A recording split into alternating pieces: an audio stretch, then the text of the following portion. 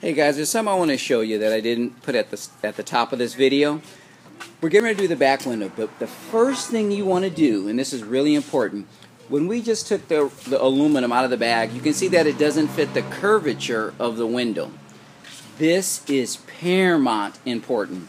So before you put this aluminum trim into the rubber, you want to manipulate it, slightly bending it so that the aluminum sits identical to the groove of the rubber. And what will happen is if you don't do that, you'll have raised areas. You'll have raised areas on it where it just won't go into the rubber. So step one is to mold this to the rubber. Perfectly. I'll show you what it looks like when we're done. Okay guys, here we are. Now I've worked the aluminum and it should, let me get it in focus.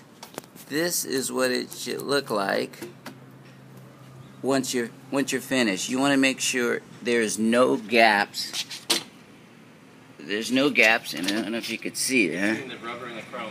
Between the rubber and the chrome. It should fit like a glove.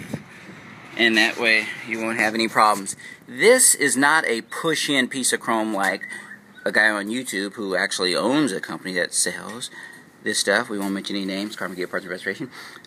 Said it is not a push-in. You definitely have to pre-fit the aluminum. Get the curvature of the aluminum to lay perfectly flat on the rubber, and that way you won't be fighting it. But it does look beautiful. By the way, this is not the die cast, the plastic one that's chrome plated. This is solid aluminum. So you'll have a good working room with it. Hopefully the next video, clip part will actually show us putting it in. It'll be done.